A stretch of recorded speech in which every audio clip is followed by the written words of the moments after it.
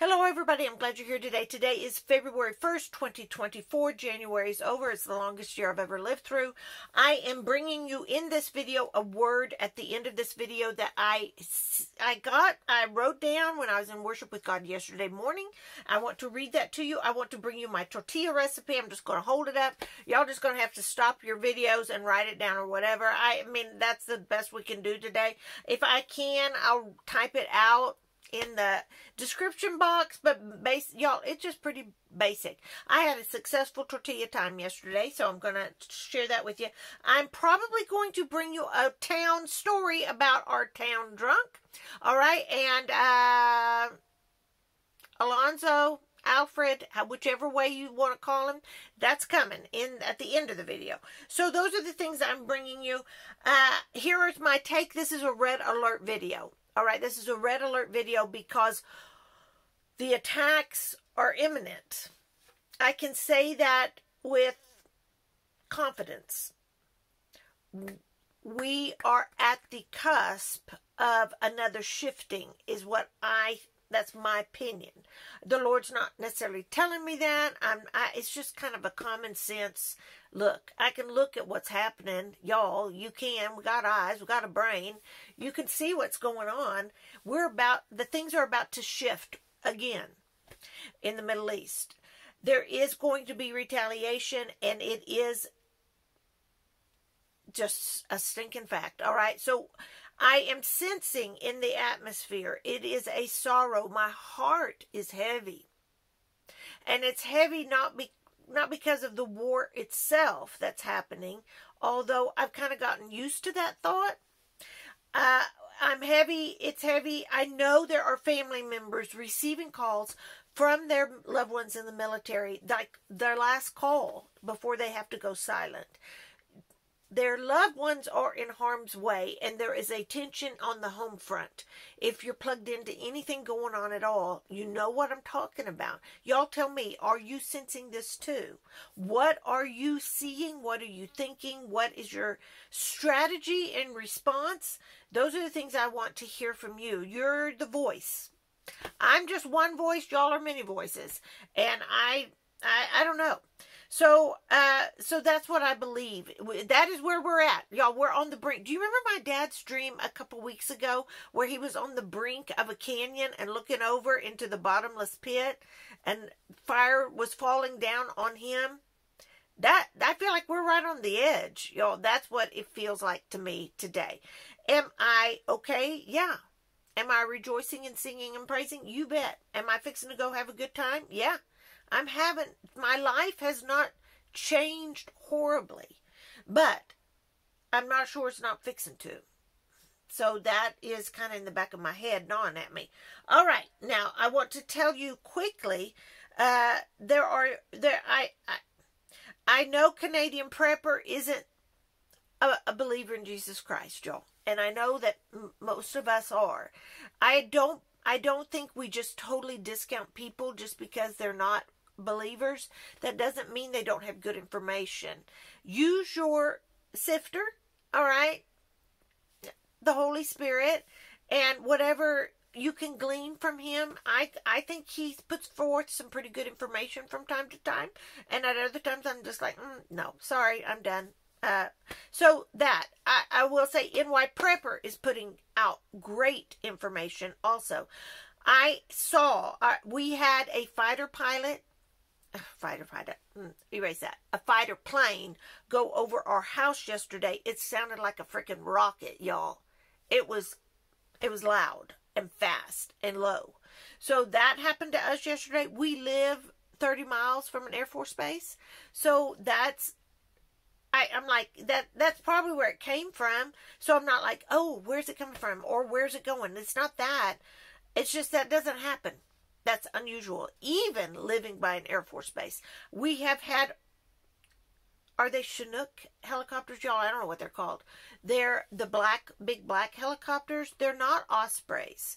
Although we have had those go over our house before. But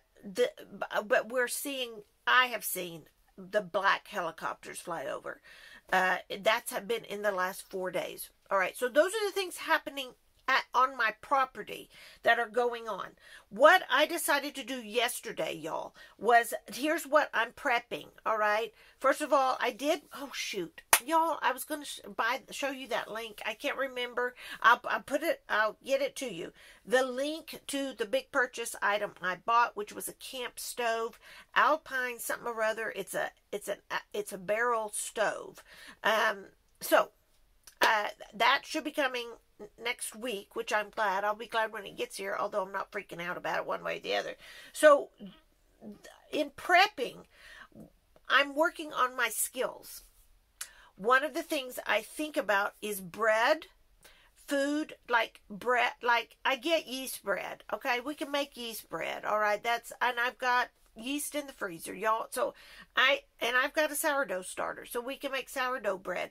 But sometimes a tortilla is the best kind of bread to know how to make, because it can, you can roll it, you can put stuff in it, roll it, and go. All right, that's one of the things I like about a tortilla. It can be a meal all in one. You don't need a plate for it, so you don't need water to clean the plate. Does that make sense? So, I mean, like, we love tortillas here. We love good tortillas. Let me just define that.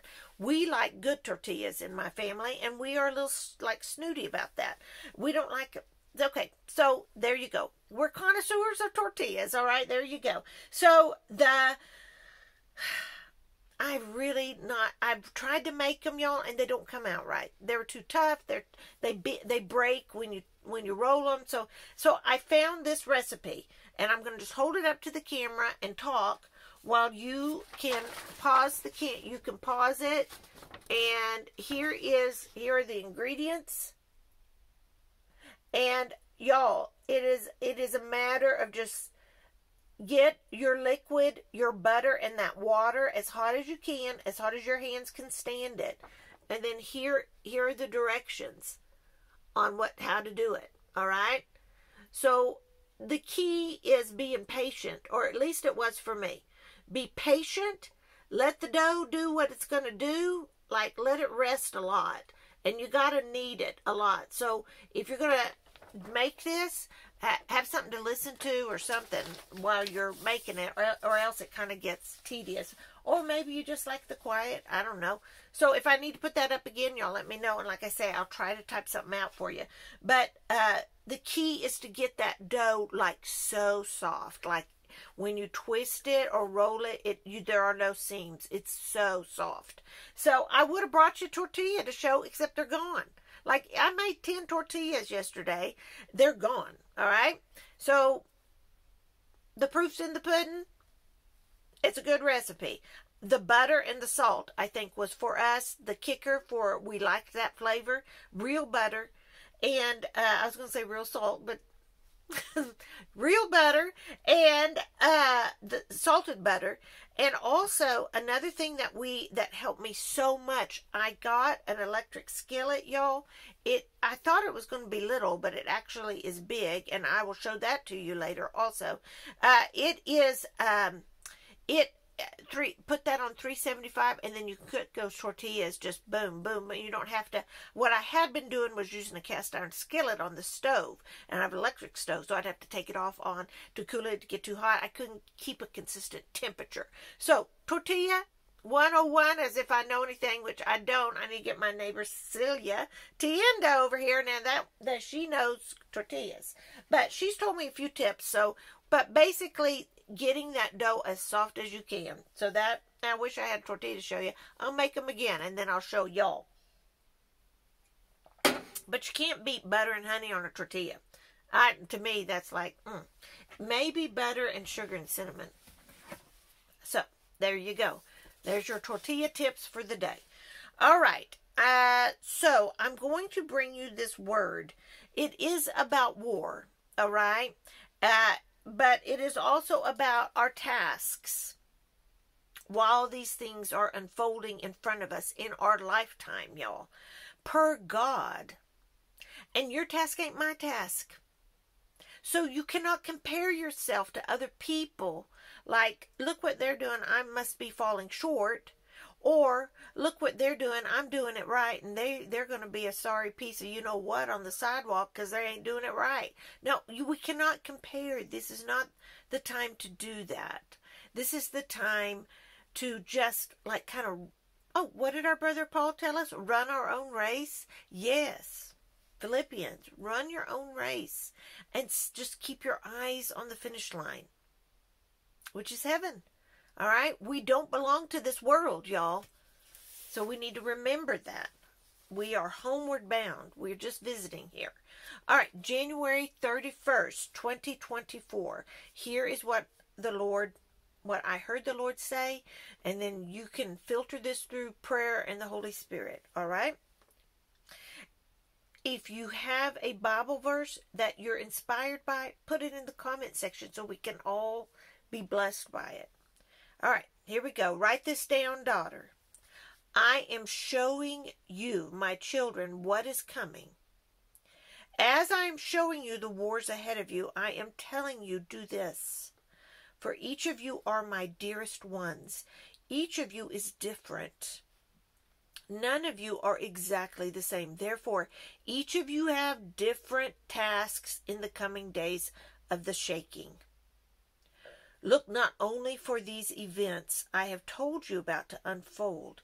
Instead, and also, look at what I give to you as your assignment. For I reveal this to those who seek. Shall I tell you again? Shall I use the same words you have come to know? Words I've used to warn you, for you know them well by now. But I will tell you again, if it will turn your heads and hearts to my way. Cataclysmic, and all that goes with this word.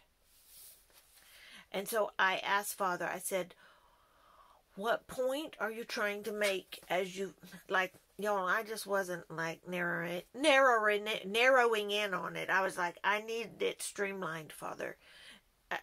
So he's so gracious and kind. So here's what I heard him say. It is of great value, my children, to know of the disasters coming, the shiftings and shock waves. This is true. This is why I warn. This is why you listen and warn others. I want you to stand in faith. I also, dear children, want you to seek me as your own children seek a wise mother, a wise father, for counsel. Ask me, what shall I do then ask me, what shall I do then when these disasters are upon me? Look back, I tell you, Look back, I tell you, to generations gone by, generations past. Not everyone did everything, but some were meant to sow, some were meant to plumb, some were meant to doctor, some were meant to read. So you see, each small thread woven together makes a large cloth. Seek your thread in me, but also seek your thread to be woven together yourselves. Allow me to hem your edges, so none of you will unravel, becoming tattered and disconnected from the others. Yes, my children, I am showing you your days ahead. Time is near. Time is running out. Time is upon you. Time is limited. Time is up. It is with joy, with faith, I tell you to ask me, show me, Abba, what do I do now? What do I do next? What food do I set aside? What item do I obtain? Whom do I go speak to? Whom shall I pray for? Ask me, and I will not only show you what is to come, but your purpose in me. Together stand strong, for the coming rage of the enemy is like nothing you have seen before, as you endure the harshness of his death threats. Remember, I am your rock, your shield, your foundation, your family, your power, your strength, your love. Your body will feel these blows. Your spirit is mine. I am your comfort. Let me soothe your pain, heal your wounds, saying to yourselves without pause, love and mercy found me. Jesus, my Lord. And that was it. So I share that with you. And what we glean from that, y'all, is that we all have something to add to the family, all right? So don't feel like you have to cover all your bases. Just cover the ones God is showing you. And some people have the purpose of ministering to people. So some people are gathering stuff, like survival stuff, food, water, whatever. And some people are being called to be the people person. Does that make sense? So whatever your task is, you don't have to be a rock star prepper to get through what's coming ahead of us. All you need is God. Because he promises he'll show us. He'll protect us. And you may, listen, you may not make it. Your body might not make it through what's coming. But your spirit is eternal.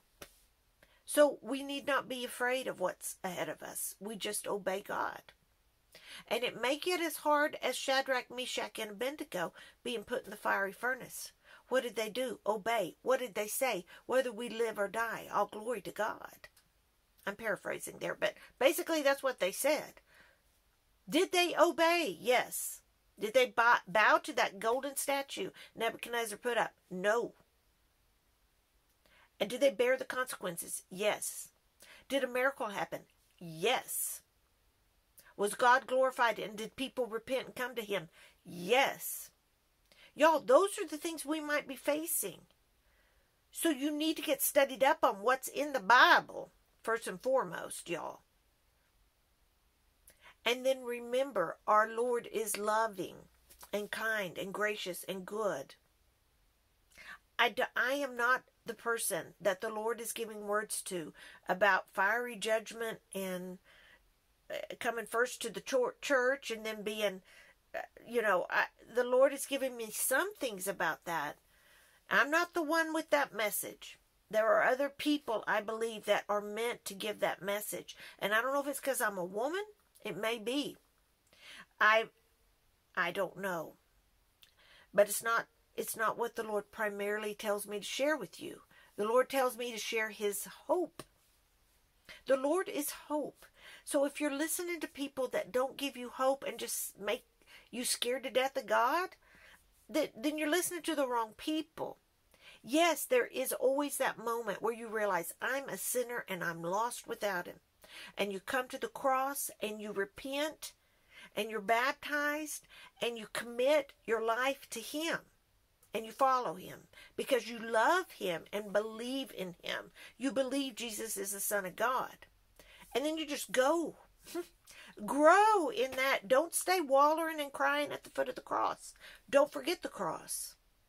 But you don't have to stay crippled up and wadded up at the bottom of it, crying and wailing and always feeling guilty about what a crappy person you are. Newsflash, we're all crappy people. I had a commenter say, you're being mean, and I am mean. That's my kids. Y'all, I wish I were not mean, but sometimes I am mean. So I want to repent of that, but I don't wallow in it with guilt. Reminding myself day after day what a mean person I am. I acknowledge it. I say, Lord, I want you to fix that in me. And go on. And go love and hug on somebody. All right. I'm going to tell you a story now. I'm going to tell you a story. I do have more Miss Linda stories. And y'all, I'm going to switch it. I'm going to switch it. I'm not going to tell you about Alonzo because y'all, that's a little bit negative. I'm going to tell you about Miss Linda. Now, Miss Linda's a believer in Jesus Christ, all right? She has all kinds of stories that go with her. And she has this way she talks that I can imitate, and I have to be real careful because I don't want to hurt her feelings or anything. But she's around, like I said, she's late 70s now. She was a chain smoker forever. She's on oxygen now. She doesn't smoke anymore. And her husband's name's Bubby. Not Bubba, Bubby. So it's Bubby and Linda. They live right around the corner from me. I have known them, and they have been the most gracious, wonderful neighbors and brothers and sisters and parents to me and all kinds of things to me. So I love them dearly. I would die for them in an instant. That's how much I love them, all right? So, Linda, she likes to gamble. Not only does she smoke, she likes to gamble. Now, is she addicted to gambling? No, she's not. But all year long, y'all, all year, she saves her money. She budgets money. And then, see, Bubby doesn't like to go anywhere. He farms, all right? So he's just farm. When he's not farming, he's sitting and resting. And then when he's farming, he farms as hard as he can. That's Bubby, all right? He's an excellent farmer. Linda, she likes to go and do, all right? So she has her money, and sometimes she goes to Ruidoso and to gamble. And sometimes she goes to Las Vegas to gamble. And she always takes her sister, Verna Marie. Verna Marie and I are going to Las Vegas to go gamble.